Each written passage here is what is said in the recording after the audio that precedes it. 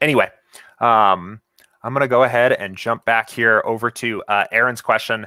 So what we were talking about here is the idea of, I think he said Xing out 2-man and 3-mans on chalky teams.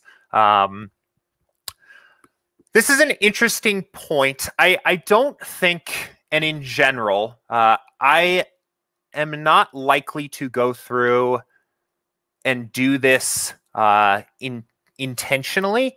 But I think there is a game theory argument to be made that the best way to use the chalky stacks, if you are going to use them, is in the biggest stacks you can make possible.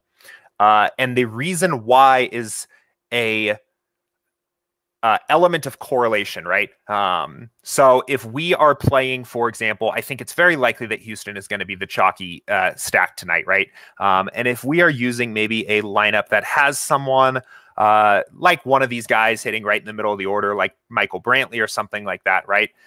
And you have a one-off of that player, or maybe you have a small single Houston stack, right? So we have a 3 stack here of Houston where we've used Alvarez, Brantley, and Gurriel, right?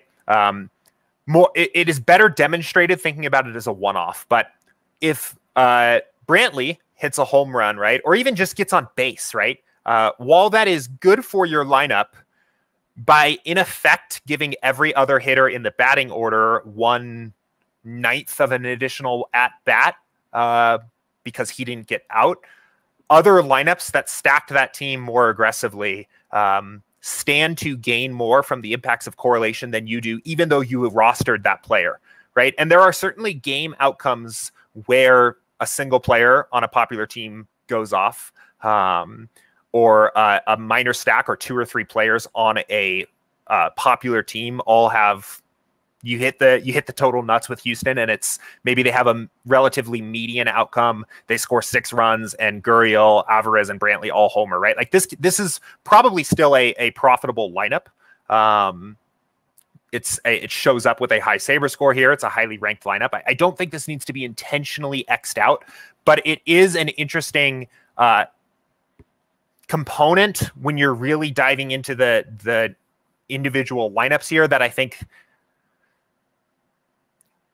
using it, again, I think I'll just reiterate what I said before, that the best way to play the chalk, I think if you are going to play it, especially with stacks, is to max out the largest stack possible, because you take into account that correlative effect.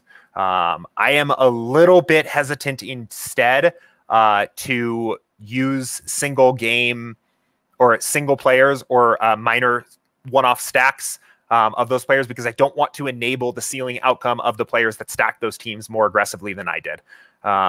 So it is definitely a very interesting thing to think about. I think, like, honestly, tonight is a pretty decent example of a slate.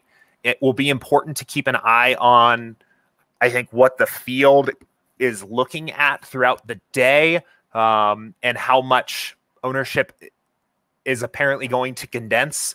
You know, we always talk about this Fantasy Labs dashboard here that I think is really useful for just quickly visualizing at least what the field perceives about the hitting spots that day. But yeah, I checked this earlier, right? The Astros are kind of running away here with their implied total, at least at this point in the early afternoon.